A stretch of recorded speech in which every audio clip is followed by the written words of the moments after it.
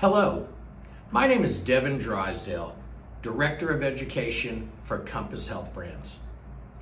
Today we're going to talk about the Roscoe Medical Riteneb 4 nebulizer compressor.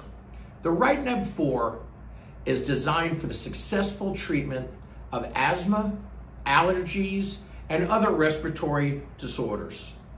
Please thoroughly read the owner's manual prior to using the Riteneb 4.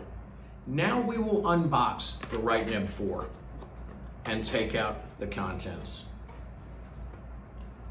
The owner's manual, very important. Please read prior to using the product and keep this somewhere handy and somewhere safe for future reference. First off, you'll notice some packaging to protect the product while in shipping and transit. You have the actual medicine cup, which we call the circuit, and filters. This is an additional reusable medicine cup, which this model comes with standard, and the actual nebulizer compressor itself. Now, let's take a closer look at the Riteneb 4 compressor. Integrated into the handle is a cutaway for the tubing of the medicine cup to allow it to clip in, stand vertically if your treatment is interrupted. The green toggle switch on the side is the one-touch on-off power switch. Located on the top is the recessed output valve. Behind the recessed valve is the filter housing where you can check and replace your air filter. And out the back of the unit is the power cord, which is nice and long to make sure you can position your nebulizer compressor comfortably for your treatment. Next, we will look at the components of the medicine cup, which I have unpacked.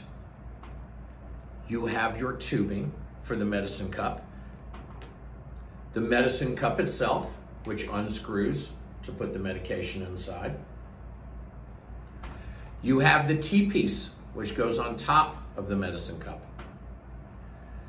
You have your corrugated tubing to release the exhalation during treatment, and the mouthpiece, which allows you to ingest the aerosol.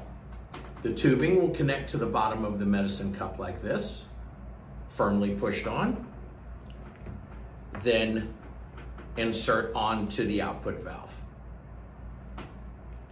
Once your medication is put inside the cup, you are ready to begin your treatment.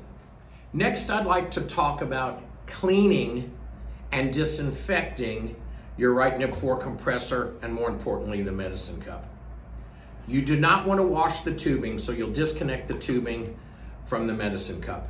Disassemble the medicine cup by taking off the corrugated tubing, the mouthpiece, the T-piece, twist off the top of the medicine cup, and remove the triangle piece from inside. Soak all these components in warm water with dishwashing soap. Furthermore, every other use, soak the components in a mixture of warm water and white vinegar to disinfect and sterilize. Let them air dry afterwards. You want to replace the disposable medicine cup every 2 to 4 weeks, as well as the tubing. Once again, do not clean the tubing. As far as the compressor itself, wiping it down daily with a damp cloth will suffice to keep it clean. As far as maintenance, every 15 to 30 days, we want to change this filter out from this filter holder. You can see it's nice and white when it's brand new. When it begins to get dirty, it'll turn gray and start to get a dark color in it, and that's when you want to replace it. The unit does come with 5 additional filters for your convenience.